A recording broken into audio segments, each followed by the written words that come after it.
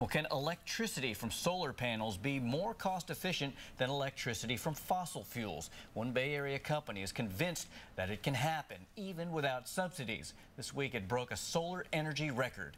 Richard Hart reports on the drive to discover cheaper solar. In Mountain View this week, these workers are unloading and assembling a pilot plant to manufacture this, the most efficient commercial photovoltaic solar panel yet.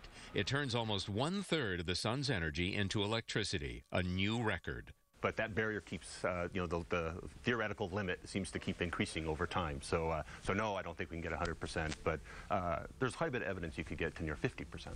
A current solar power plant generates electricity at a cost of 20 cents per kilowatt hour. A new nuclear plant will do it for 15 cents, and gas and coal for 10. The next generation of solar is actually capable of being below 10 cents per kilowatt hour. Very competitive with all of the mainstream other sources of energy. Paradoxically, Alta's nanomaterial is expensive, super thin film gallium arsenide.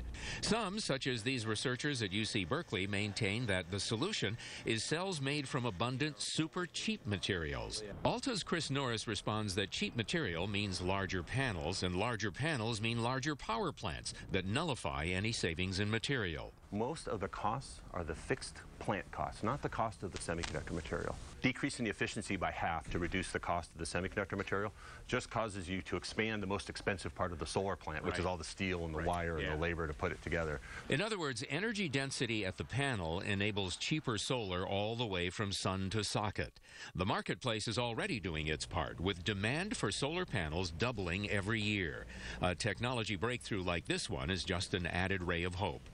With the next step in solar energy, Richard Hart, ABC 7 News.